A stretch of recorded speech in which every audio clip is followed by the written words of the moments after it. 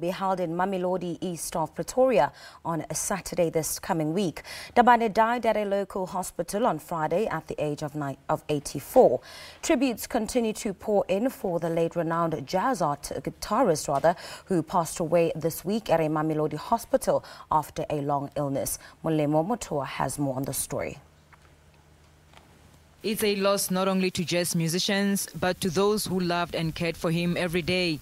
We have gone a long way with Doctor Philip, and I used to come here every year on his birthday in March. I would come here and buy a cake and celebrate his birthday. The pillar has fallen, Leland, and the giant has fallen, and I'm so hopeless.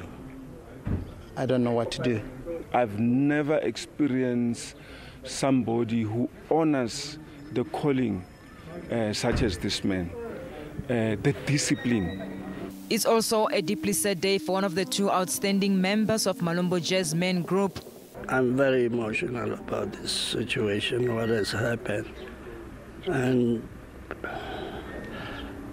I'll miss Philip. I'll miss playing with him.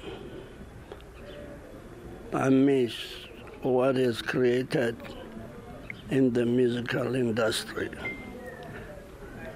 He's a giant whom shouldn't be forgotten. He was a master of his own music, a composer, an arranger, arranging his own music and all that. And then he influenced quite a lot of jazz musicians. Of course, he did collaborations and all that. His music has also been a soundtrack of Mubango episodes. A memorial service in his honor will be held on Thursday in Mamelodi. He'll be laid to rest on Saturday. Molemo Mothoa, SABC News, Mamelodi.